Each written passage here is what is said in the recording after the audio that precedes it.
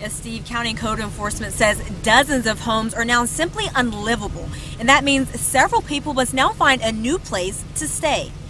Now, staff from the Water Services inspected more than 100 homes and found high water in garages, pavement, basements, and living spaces. 27 homes are destroyed, damaged so badly it will cost more to fix them than it's worth.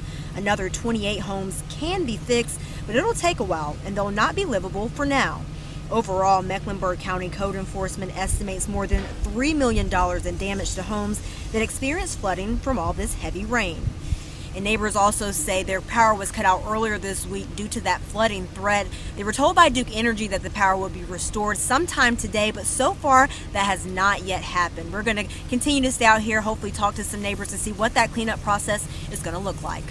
Reporting live in Northwest Mecklenburg County, Brianna Harper, Channel 9 Eyewitness News.